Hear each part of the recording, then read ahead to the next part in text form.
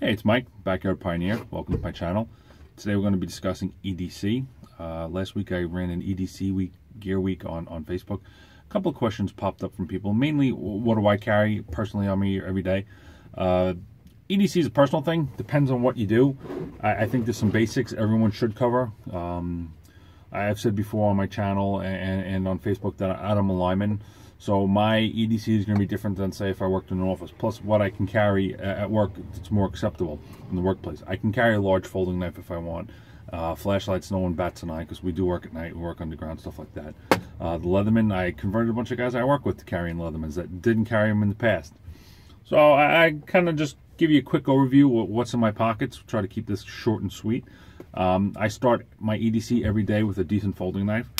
Right now I'm rocking the Delica 4, full flat ground version.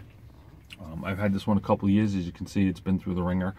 It's VG10 steel, which is decent Japanese steel. It's not top of the line anymore, not ultra premium, ultra trick by any means, but it gets the job done. It's a softer steel, so I find it sharpens really easily, which is important to me in the field every day. A lot of stuff I have to cut, and I think everyone needs to look at, if you're open, just this thing would maintain a razor sharp edge if I was opening the mail every day. But I cut a lot of wet sandy rope, and that plays hell on a knife, and I found VG10 steel does hold up well to that. And like I said, I can sharpen it pretty easily. I've carried other knives, some other steels I like. S30V I think is a premium steel, really nice. But I won't even turn my nose up at something like an Aus 8 or something like that. As long as I can get a decent edge, it doesn't have to be the best steel in the world. I do like M4 though on my Benchmade Contigo. I don't have that with me, but this is a knife I think everyone can get by with carrying. It's small. You get it in a color. You're not whipping something out that screams tactical ninja, super cool mall guy. You know, I have a little lanyard on it. My skull bead broke off and went somewhere. I don't know. I guess we'll have to find out. But this is, you know, super light, maintains a super sharp edge, and you find this in my pockets most days these days. My EDC has changed a little bit over the years. Unless I'm testing a knife, this is the one you'll find, or something maybe a little smaller. I don't tend to carry the big knives anymore, I gotta admit. I'll have one on me in my pack over here. You know, I have a decent fixed blade, and I do have a bigger folder in there just in case I need it. But most days this does get me through the day, and like I said, it doesn't really turn heads or anything anymore, at least where I work. As a lineman, like I said, the company issues us knives so we can get away with a lot of stuff. I go a little folder, like I said, a little further. I start every day with a folder. I carry a flashlight. This is a little Fenix. This is the E12. This is a single AA. Fits nicely in your pocket, provides a decent amount of light. I think this one can give you up to 170 lumens, 3 modes. Nothing super fancy, no strobes or anything like that. If I feel I need a bigger light, or if I'm working at night, I will carry something bigger. In fact, right now, what I got in for testing, and this was from Flashlights with a Z. Just wanted to give a shout out to them and thank them a lot for having faith in me to do a good test on the Claris, or review. So this is the Claris. This is the XT12. I really like this one. It has an external charging. This isn't something you'd find in my pocket every day. Like I said, if I'm working nights, this goes in a coat pocket, or I will find a place to carry it on me if I think I'm going to need it. But I don't generally need, as you see, 930 lumens during the day. I love these big rechargeables. I love that this one, you don't have to take the battery out to charge it. I didn't think I was going to be a huge fan of it, but the magnetic attachment I find is pretty amazing. So like I said, this is like the upper end of what I would consider EDC, but again, I would only carry it in select situations, and you'd find this more in my pack. I'm really digging this light so far. I'm going to look for a more detailed review later on. So covered knife, covered flashlights. I carry a Leatherman, and even my Leathermans I've downsized lately. When I was younger, or maybe just first getting into preparedness and EDCing stuff, you know, I went right to the I think I started off carrying a Charge TTI titanium, you know, $100+ basically like Batman in a Batman's utility belt in your pocket.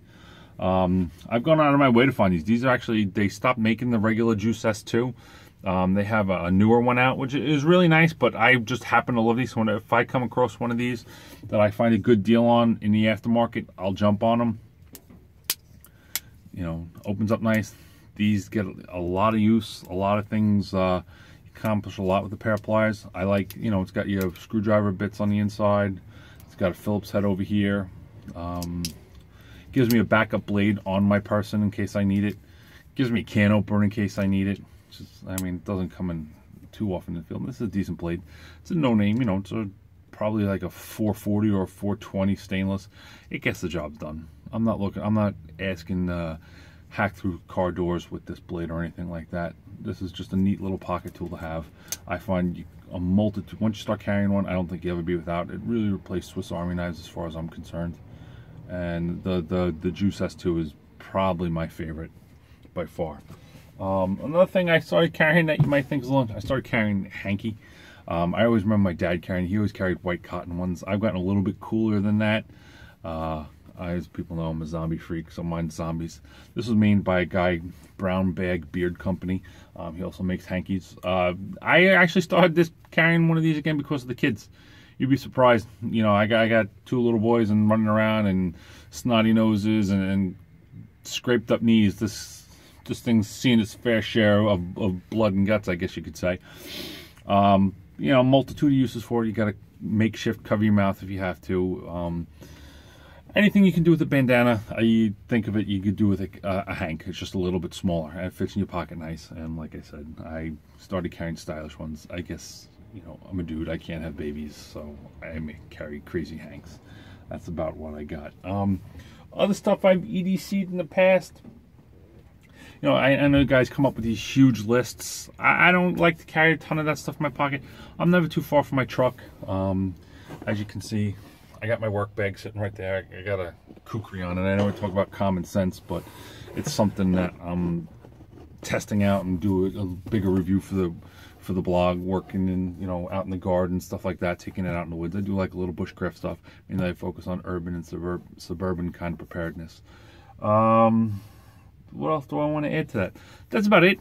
I mean, you know, spare battery never hurts. I got a couple Band-Aids in my pocket, a little duct tape stuck in my wallet, and you can get a lot of stuff accomplished with that. I think you kind of have to base it on reality. I live in New York, so for concealed carry is not an option for me. I do have a concealed carry permit for I think it's Utah, so it gives me reciprocity in a lot of states, but here in New York that's no good. You know, you just have to throw harsh words at people if they're gonna look to do you harm, but hopefully I get out of New York one of these days.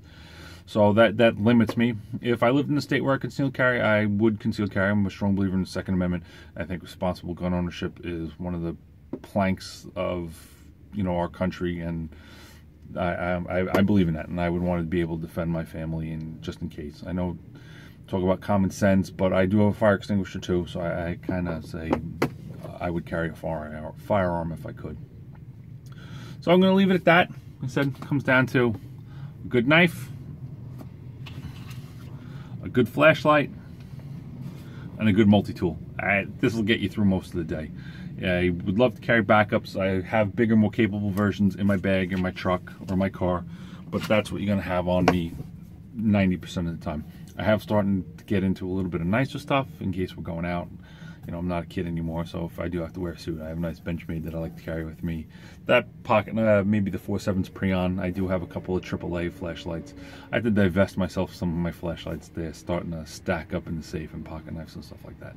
So, thanks for tuning in. I hope you enjoy this little impromptu in the truck session. Looking at me, I'm kind of seeing how that goes. Maybe we'll riff on some other stuff, depending on kind of the results I get with this video. So, thanks a lot. Take care. Be well.